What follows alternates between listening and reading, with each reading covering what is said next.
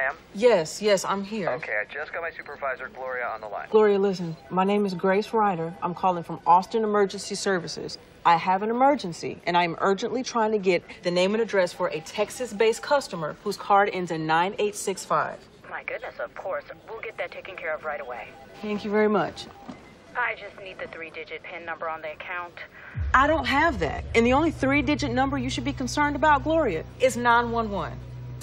My associate Dan should have explained our corporate policy. Unfortunately, we're not... Yes, he explained it, and I don't give a damn about your corporate policy.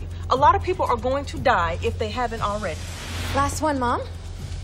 Oh. And it's from me. You are aware that these calls are being recorded, correct? Yes, we record all our calls, corporate policy.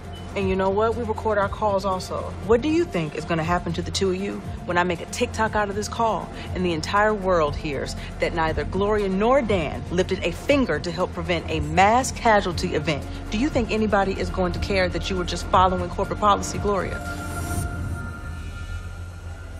Her name is Beverly Gordon.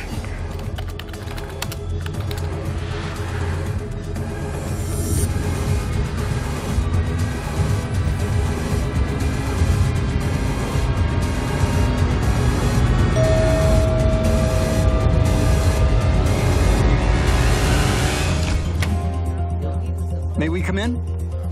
Oh, what's going on? All right, everybody, take it easy, relax. The fire department, don't move. What's going on here? No need for concern. We have reason to believe that you are in possession of radioactive material. Radioactive? What the hell? Okay, well, baby, it's okay. Just do what they say. Geiger's going off.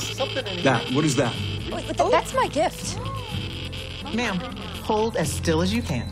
Let's put it in the containment box. Okay, nice and easy. Much obliged.